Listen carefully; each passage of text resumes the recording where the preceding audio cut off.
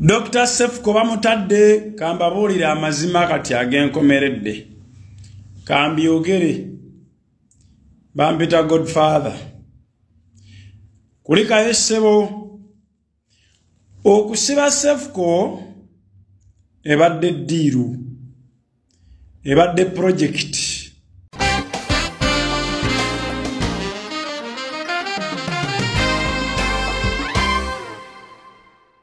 It is the final channel B in the Nonga bulijjo the final channel okuwa updates ezenjawulo okusinziira ku mawulire agabagatambudde mu ggwanga ku internet na kitambula. Tusoose na Brenda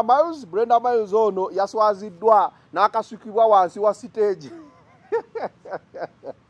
Brenda bandaye. Brenda awo kisussa. Brenda kataba mutwale ng'obubina buli bweru. Tetumanyi oba mwabaddemu empale oba nedda. Naye nga yakasukiddwa okuva ku stage oluvanyuma lw'okulumba mwana mulenzi Saha ku stage abenga asobola okubeera nga yeegiriisa nga ekigotte entula nga yerabidde nno Saha agenda kubeera president w'abayimbi. Brenda ku palaso yeekola ebintuntu era ne bamubuulira bagamba Brenda tokisussa nnyo amaalo oli Dubai wookoledde amaalo ku bayimbi b'e Uganda ng'oli Dubai olwo bakusigalayo ewammwe ye Brenda wawa Trace awe kamutoolo obakusigalayo ewammwe toolo obembalala wandikoze otya kati nno akatambi katambula nga balaga Brenda wa bodyguard bamugamba nyabo osasula nnyo ebivulu by'e Dubai naye wummulako munnaye wummuzaako ku bugulu bwo wummulako Brenda weewummuzeeko bw'atyo King Saha togenda mufuula palaso naye kumuyisaamu gaali bw'atyo Brenda yakasukiddwa n'agenda nga yeebwalabwala ng'era akatambi w'okalaba kankakuwe. Mawulire amalala olunaku olwajjo Cephcoh yateereddwa ku kakalu ka kkooti ka mitwalo 8 ez'obuliwo n'obukadde 3 ku buli eyamweyimiridde. Kati nno Cephcoh yafuuse ani payoniya mu baani abayinza okubeera nga bagenda mu kkooti olw'ebigambo byabwe oba okuyisaamu abantu eggaali. Mwana muwala oba mukyala mukulu Sirejjejja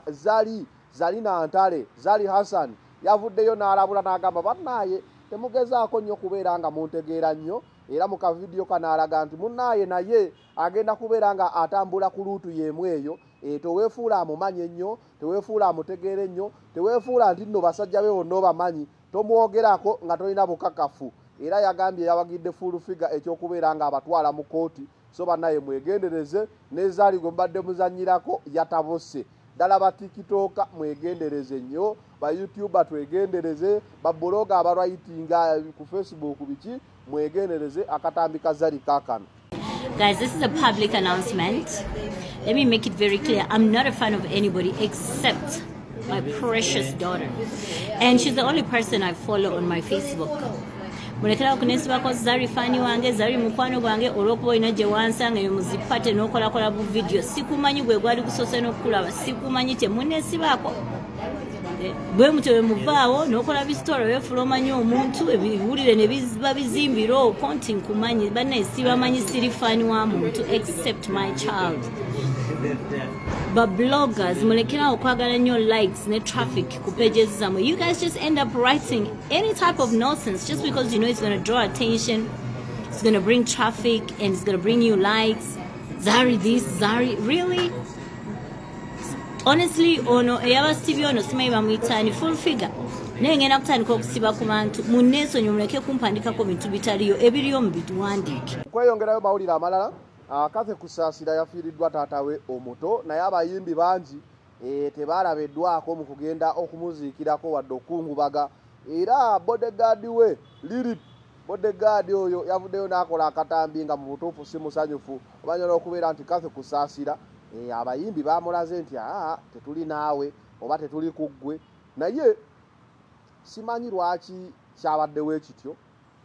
simanyi oba lwa bino ebintu byali agamba okuloopa full figure oba simanyi omanyi ogamba nti taata omuto abantu tebatera nnyo okufaayo nnyo ku taata omuto kasita ku taata owaddala baaliwo nze bwe nkiraba naye simanyi ndowoozayo gwe ku sitole eno osobola okumbuulira gwe kikyolowooza ki ekyandibadde kikolebwa oba Manyine company zikugamba oba registeringa kangamba oli mukozi wa company teekako maamawo teekako taatawo teekako omuntu oyo ali close ennyo si buli wa kikakyo anaafa nti abantu bajja kubeera nga balina okulekawo byonna bye bakola bajja nnyo ku muntu oyo ali close ennyo simanyi kino oba weekito nakyo ekyabadde ng'abayimbi bakifunye wee batyo naye omusajja liri si musanyufu nnyo olw'egyo egyeyita mikwano gya Kusaasira nga gyo giriwo buli kubeeraawo okulya mmere na kunywa bbiya mu masanyu gijja nnyo mu nnaku tegyalabiseeko ndowooza kankoka vidiyo kalabe mikwano gya bbiya mwebale nnyo mwatulaze emitima gye mwegifaanana mwatulaze nti mwe mukuŋŋaana kulya mukuŋŋaana kunywa myenge kusaaza tugulire kino bakazi mmwe ne basajja mmwe mwatulaze ekke eri bali ku mitima yafuatawo yasooka tewalinnyayo gundi twamukubagiza twamusaasira afiiridde owokubiri tewalinnyayo twamukubagiza kati twebuuza bantu mmwe Kusaasira mumwagala mu ssanyu mumwagala wa tetutegeera awo abaali ne mujja nga muzunga ng'ensowero oba ku kiki naye naffe kino kidaaga budaazi kizunga buzunzi mu buli nnyumba nammwe we muli tulibikira tulyefuula bize kale nzo obutavaayo bagamba nengaza bembadde maiti mikwano gyaffe ne mwefuula bize amugamba muneeti watubikidde twababikidde kuno muneekwasa ki twababikidde kale bantu mwe muyina emitima emibi muyina ekko ku mitima omukazi muwala mukaseera kasanyu ne mujja ne mufuntula omwenge ne mufuntula soda ne mufuntula amazige ne mufuntula biki nga temumwagala ku mutima ati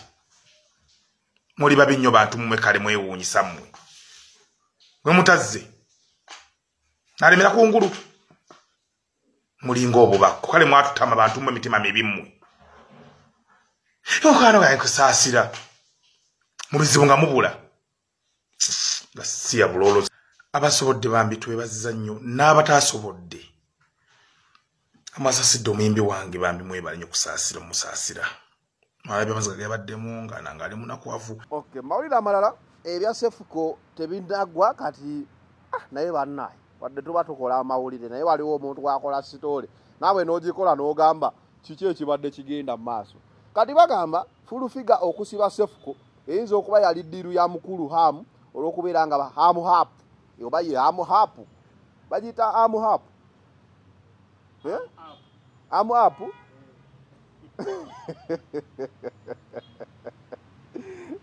Uganda amalowooza nti Hamu yali anoonya ngeri ki gye bagoba TikTok mu Uganda kakweka vidiyo Hamu Hapu oba Hamu Tunes naye nedde Hamu Hapu ebeerako ebintu bingi ebyenjawulo naye bano bo n'abamawulire batebe bagafunye wadde fe awadde ku gurawundi naffe ate twafuna amalala naye netujja gana ba amawulire nga bannayuganda bwe bagafunye ka vidiyo kaako Dr. Cephcoh bamutadde kambabuulire amazima kati ag'enkomeredde kambyogere bampita Godfather kulikayo ssebo okusiba Cephcoh ebadde ddiiru ebadde project naali byogedde mabegako naye kibadde kibi nnyo nti ali mu kkomera obanga abire mu kusaaga ddiiru eno ebadde wakati wa fulufiga Kusaasira abaho ne mama wa Cephcoh ddiiru eno yali yakuweebwa Yiga Sharifu n'ekyuka mu ndowoozo lw'akatengo ka Yiga Sharifu ddiiru eno ebadde eteekebwamu ssente omukulu nannyini ka apu akamu mu Uganda wano kubanga baamaliriza ka apu ako ssaawa yonna bagenda kalonkinga kati baali baatugoba ku Facebook ate TikTok we yajjira abantu bonna ne bagenda ku TikTok kali kyekiseera bakendeeza amaanyi ga TikTok ffenna tugende ku apu kali abantu basooka ne banyooma TikTok nga bamanyi eriko basiru ne batagiwa budde kati yafuuka ensonga kati bali mu kujjako freedom kugitemaatema tugenda ku app kali buli omu gyagenda okwesanga nze gye sijja kubeera kaakali TikTok ekimu ku bintu byabadde esinza okumanyikibwamu okuba ne freedom n'abanene baayo kati abanene bonna babayiyeeko amazzi tugenda kali ka app era kusanga ng'oli brand ambassador wa app eyo ng'owemula ova kuba brand ambassador n'otemwako n'omusaala gwo omu kuba brand ambassador ye full figure owako ka app penge bike media omutabani wa mirundi isimole kisaasi n'abasigadde era kyova olaba full figure yasooka okugamba nti ebyokuvuma mbitadde oda yali eva eri ow'omukulu nannyiniko oyo omugagga w'omu kibuga gwe bayita hamu era bino byonna bigenze mu maaso bannamawulire abayitirivu okubanga Cephcoh afuuse ensonga ku buli TV hamu yabadde abiteekamu ssente essaawa yonna buli omu ategeka obuziina bwe tubukwate tuyinza okwesanga ku hamuzi anytime now nze gye sijjako nyongera okujjukiza namoye gaffe gano gonna gakutuusibwako Home Connect Properties Uganda Limited bakafulwa real estate business mu ggwanga Uganda basangibwa Kampala Road Mabirizi level 7 wamu ne Nansana ku masitopu otinde back building level 2 wojja okubasanga bakubire ku namba z'essimu z'olabaawo wansi obenga osobola okulaakulana mu mbeera ya real estate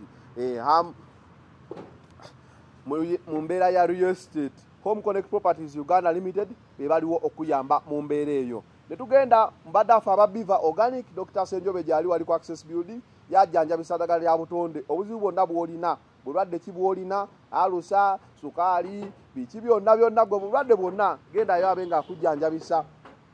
natural health products abenga asobola okubeera nga mu butuufu akolako oyo bamuyita Dr. Senjobe wa Biva Organic Labongo at Galare oba Labongo at Village basangibwawo Makindye enamba y'essimu ogiraba wansi awo gwe naayagala okulongoosa compound yo odesigninga office yo odesigninga hotel oba ennyumba yo oba okukuba ekifaananyi kyonna eky'omulembe genda awo ku Labongo Art Village bajja kubeera basobola ddala okukolako bulungi nnyo mu lulimi lwa art Adi Kivumbi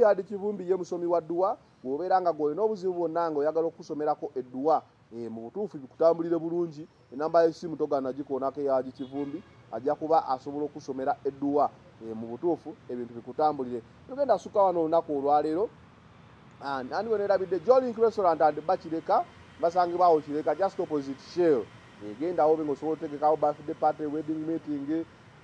okuliirawo just obulamu bagiyita Jolink Gardens Restaurant and Bar ekireka basangibwawo wansi just opposite Shell. It is the final channel be in the north genda suka wano olunaku olwa namumaze. It is the final channel be in the north we out.